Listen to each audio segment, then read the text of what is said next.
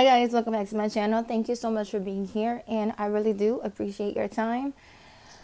So I wanted to really quickly get on here and talk about this whole really embarrassing situation with Tommy Sotomayor of all people, and one of the young ladies that appeared on the Fresh and Fit podcast. You know, basically these guys are the bastion of all of these types of complications, all these types of conversations. That's my sketchbook in the back.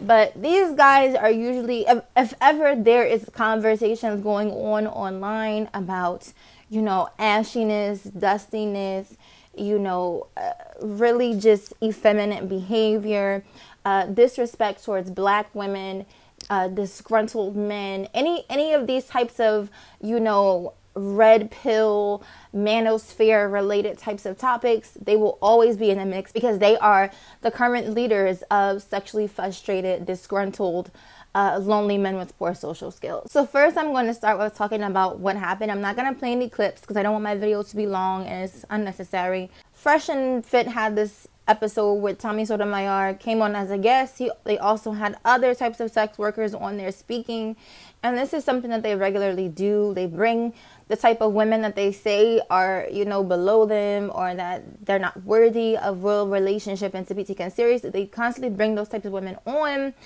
as a way of like belittling them and talking down to them because they understand that their audience is full of men who could never even get in the presence of these women anyway, and who usually can afford sex work.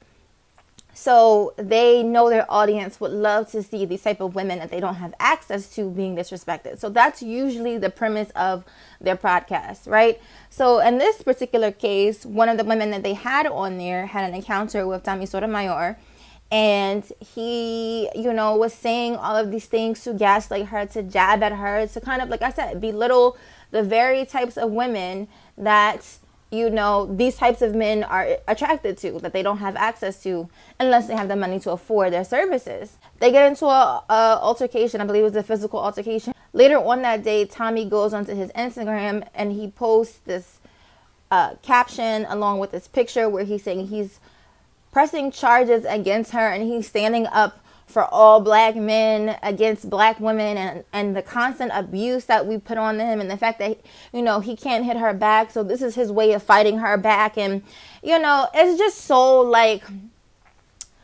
it's really disappointing because truth be told, back in the day when Tommy Sotomayor, like back in the day, before he even became infamous, he used to make content that was very balanced, and right? So he would criticize men, criticize women, and he would say things that I felt were poignant. And so unfortunately what happened was he started to morph into this self-hating sort of like caricature of a black man, like an Uncle Ruckus type of person. His main sort of hustle became disrespecting black women. Like, he was one of the first to do it really on this YouTube space, and he kind of faded into obscurity. And I think he was like making adult content or something like that. Like, he was just doing different ways to hustle and make money because he was no longer the top, you know, red pill content creator. Other sort of ones came in, like the Kevin Samuels, Fresh and Fit, like these other sort of manosphere adjacent content creators started to come in and fill that space for the newer generation. So to hear that all these years later, he's still basically doing the same exact thing, and trying to kind of enter back into that space of, you know, being like the top HeMan Woman-Haters content creator, is really disappointing because I would have liked to see his sort of evolution into a more, you know, I don't know, just a grown adult male. But it appears that he is still doing this, and it could just be for, again, content.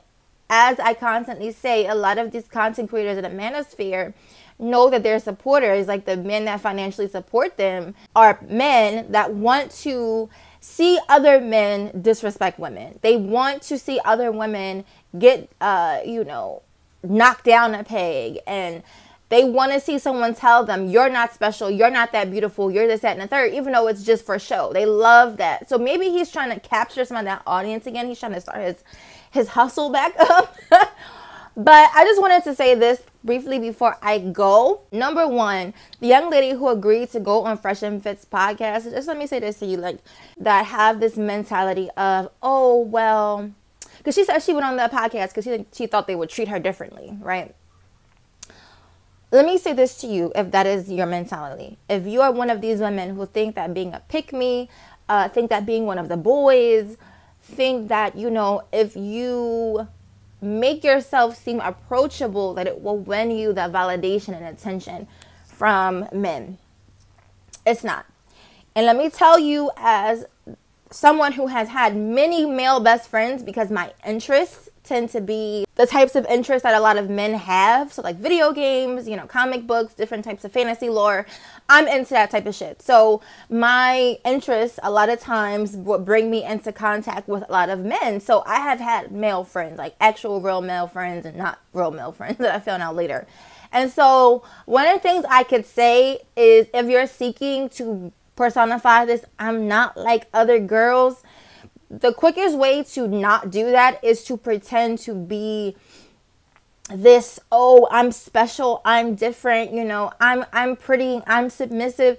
That's never going to work long term. If that's what you're really trying to do, is get that male validation, it's not going to get you what you want, especially attention from the type of men that you want, right? So a lot of times, again, the audience, the type of men that consists of a Kevin Samuels audience, a Fresh and Fit audience, the audience consists of the types of men that in the real world, not online, in the real world have, like I said, poor social skills, not many prospects in life. They're probably average looking or unattractive. Their personal hygiene is usually off. They don't have a mouthpiece or a way of communicating with women that is effective, you know, engaging. They're usually some type of socially awkward, and they do not have many successful interactions with women, which is why they have this mentality, right? So which is why they are drawn to a content creator like Fresh and Fit, because it allows them to find their community of men, of young men who feel rejected, who have been rejected, and are not able to, you know, develop their own personal relationships successfully with women and have, you know, sexual relations with them. They're not able to do that successfully. And so instead of them channeling that energy into something more constructive to actually allow them to complete in the dating marketplace, they become disgruntled, sexually frustrated, and they just basically become bitter. And so these online spaces provide them echo chambers. It provides them comfort. So instead of the, you know, the truth of, okay, you need to fix this and you need to fix that, you need to fix this and you need to become developed and you need to develop yourself to the point where you can compete.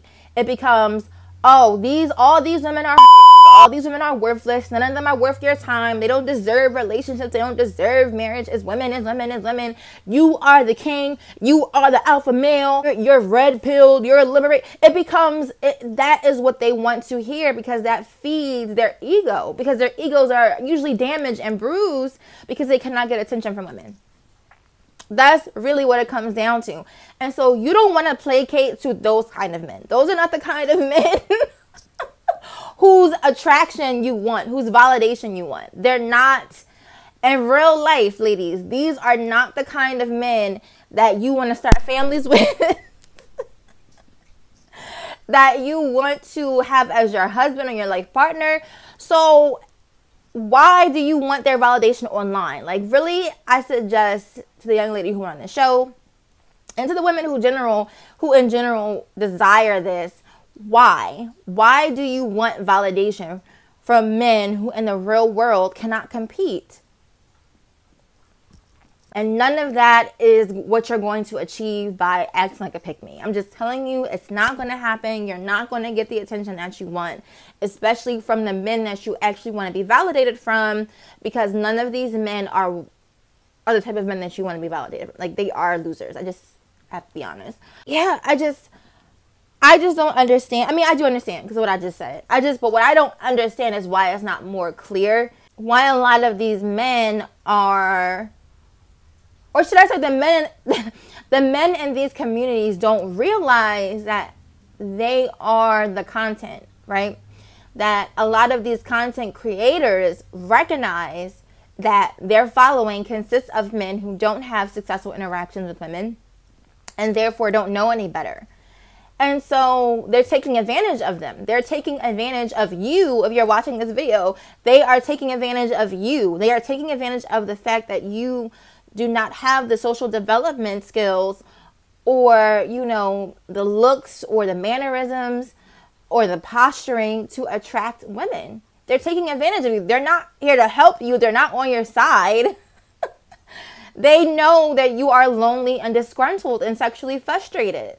And so they're literally monetizing your desire to feel connected.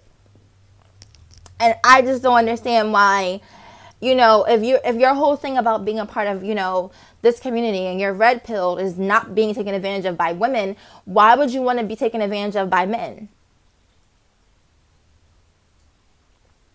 Why would you want to be taken advantage of by men who make money off of you and then go pay for these sex workers and have access to them via their finances because of the money that you donate? Why would that be something that you're okay with? I would think that you would be much more self-aware of the fact that your viewership is being taken advantage of.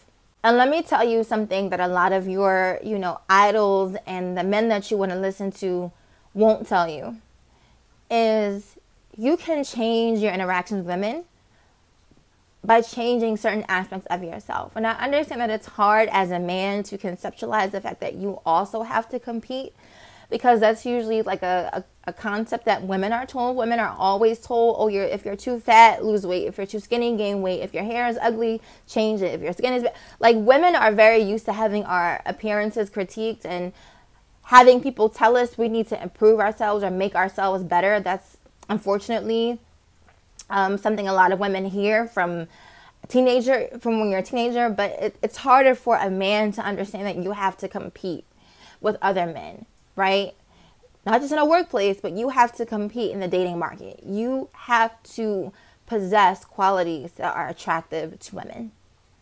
And if you don't, some of those you can change. Some of those you can work on. Some of those you can cultivate aspects that will make yourself attractive. And overall, like I said in one of my other videos, you're going to have a better outcome if you take control of what you can control and just compete. Compete better.